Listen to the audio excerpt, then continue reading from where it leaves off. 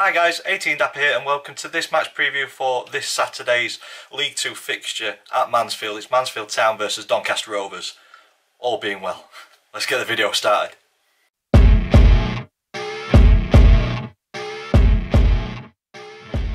So guys, welcome to this match preview. Hopefully it's not another match preview that I end up putting together and it's a waste of time. There's been 3 this season where games have been postponed.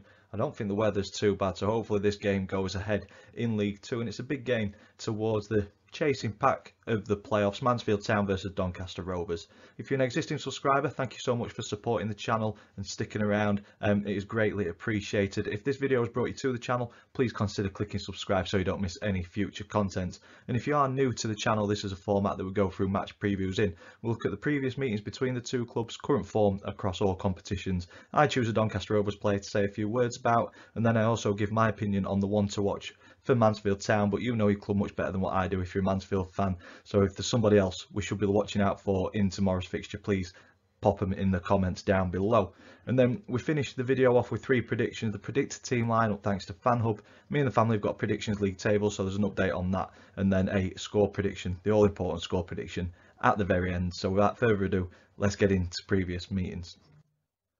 Donny and Mansfield have faced off a total of 70 times in our history, Rovers coming out on top on 21 occasions. We've shared the spoils on 17, and Mansfield have got the edge in this fixture historically with 32 wins out of the 70 meetings. But we drill down into our more recent 5 fixtures and it's as even as you're going to get. 2 wins each and a draw sandwiched in there as well. So we'll go back to August 2016 in the league trophy, and that was a 2-0 away victory for the Rovers. Fingers crossed it's something like that tomorrow. And then later on in that season, December 2016, it was a 1-1 draw. In all fairness, I'd probably take that at this moment in time. And then the return fixture at home, Rovers won that 1-0. But more recent games, the FA Cup and the earlier game this season, Mansfield have got the better of us, scoring 6 goals across those 2 games with a 3-2 win and a 3-1 win, both at the Rovers ground. So yeah, more recently Mansfield have got the edge, and it's going to be a tough one this weekend as well, but football's a funny old game. Let's see how we do come 5 o'clock tomorrow. Current form, difficult one to judge because we're in fairly even form as well. Rovers, it's difficult because we've had 2 games postponed, but the last time we were out it was a 1-0 defeat at Leyton Orient, but our last 5, 3 wins, a win, a defeat, 2 wins and then a defeat. But like I say, Harrogate and Tranmere should have been in between that defeat and this game. It's very difficult to judge. Mansfield on the other hand come into this one with a draw, a victory, 2 defeats and a draw, so inconsistent form coming into this one. As I mentioned, 2 games postponed, so it's made it feel like such a long time since the Rovers last played a game of football. So I'm not sure what to expect from this crop of players at the minute. I was hoping for a bounce back against struggling Crawley. I think I might have said Harrogate earlier, sorry.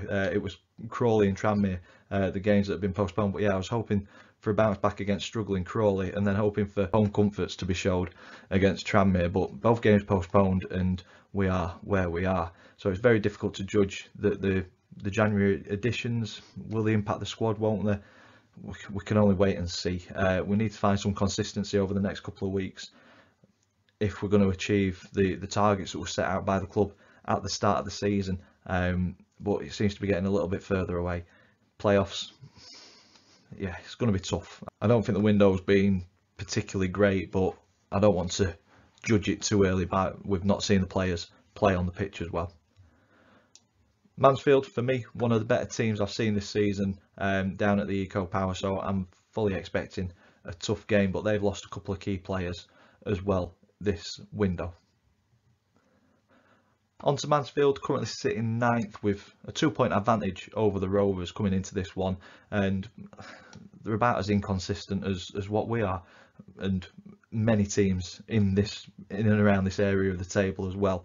They've got 11 wins and 9 defeats from their 26 games, and they've scored 1 more than they've conceded. So I think there's a chance that we can get something in this one, but we've got to be on it from the first minute to the last. And like I say, it's so difficult to judge with the additions that have come in and some of the players that we've lost as well. So yeah, your guess is as good as mine on this one. Mansfield, they're coming into this one in not so great form, with one win in the last 6 league games, and that was a 2-1 win at struggling Hartlepool. Notable draws though in those 6 games against high-flying Stevenage and Northampton. It does show the ability what Mansfield have got, so yeah, it's going to be a tough one tomorrow. On to player profile for the Rovers. So on this one, I've gone with one of our new additions, James Brown, 24-year-old. Brought him in on loan from Blackburn Rovers, right back, and he plugs that gap that Kyle Noyle's left. James spent the start of the season at Stockport, got recalled. Kyle Noyle went to Stockport, and then we've replaced him with the player who was at Stockport. But Danny came out and said that he likes his stats. He's very good in the areas that he wants that position to be focused on. I don't know if he's better or worse than what Noyle is, but again, only time will tell on that one. We've got to see him play before we cast any sort of judgment on him. But we've got to leave the footballing decisions down to Danny and Cops. If they think he's going to positively impact the squad, they've brought him in to do just that, and hopefully, fingers crossed, he does. So welcome to the club, James. Hit the ground running, put 100% effort in, and the fans will be behind you for sure. A goal against Mansfield wouldn't go amiss either. On to the opponents, one to watch. So this one was a tough one because obviously Lapsley and Hawkins both have left and gone to Gillingham. They were key players for Mansfield, or they have been key players for Mansfield this season. I think they've got 12 goals between them, 5 assists. So a lot of that attacking threat has gone to Gillingham. But I've gone with the current top scorer at Mansfield for the one to watch in Will Swan, 22 years old, centre forward, 27 appearances, 8 goals and 1 assist. And I think he'll be full of confidence coming into this one. Mansfield had a friendly with Barnsley midweek, just to get some minutes into legs, with their game being postponed against Northampton last weekend. And Will Swan came on in the second half and scored a very quick hat-trick. So he'll be full of confidence, and I fully suspect that he'll be in the starting 11 against us tomorrow. And our backline needs to be on it to stop him from getting any opportunities, because like I say, I think he'll have bags of confidence coming into this one. So for me, the one to watch is Will Swan. But as I said at the start of the video, you know your club much better than I do, so please, in the comments down below, let us know who as Rovers fans should be watching out for in tomorrow's fixture. On to the predicted team lineup. So as I've said numerous times in this video, I think it's going to be very difficult to judge this Rovers team, and it's difficult to judge who's going to be starting, but I've had a crack at it. This is thanks to FanHub. If you've not downloaded the app yet, please go ahead and do so. So what I've gone with is Mitchell in goal, a back three of Anderson, Oluwu, who hopefully is back from injury for this one, and Williams to make up the back three. I've got James Brown on the right, potentially that could be Charlie Seaman, and Maxwell on the left. Midfield two, I've gone with Ben Close and Harrison Biggins because that's pretty much all we've got. Additions needed in January, but it's come out that our business is pretty much done. I don't know if I believe that or not. I think we do need a couple more players for sure. But in this case, we'll go with Close and Biggins in the middle. And then a little bit further forward, I've gone with Molyneux on the right and Todd Miller on the left. That could potentially be Hurst and Miller replacing Molyneux. It depends who's the fittest and who's most ready for this fixture. And then we've got George Miller up top on his own, with potentially Lavery coming on in the second half. I'd love to see 2 up top, but that's my predicted team lineup for this one. Please pop your predicted team lineup in the comments down below, and we'll see who's closest on the day. Onto the Predictions League table. So obviously no change in this over the last couple of weeks because we've not had any games. But if you are new to this, me and the family predict scoreline for every single league game. If we get it spot on, we get 3 points. If we get the outcome of the game right but not the scoreline, we get 1 point. If we get it completely wrong, we get no points. And obviously no movement in the table. Max is still first on 18, Chris in second on 16 points, Dad in third on 11, and I need to get into double figures, still rock bottom on 9 points. But I don't mind if I don't get into double figures on this one, because if you watch my channel regularly, you'll know that I always predict with my head and not my heart.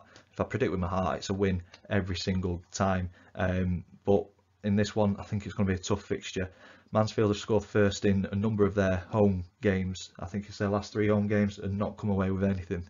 So there's vulnerabilities, the frailties there.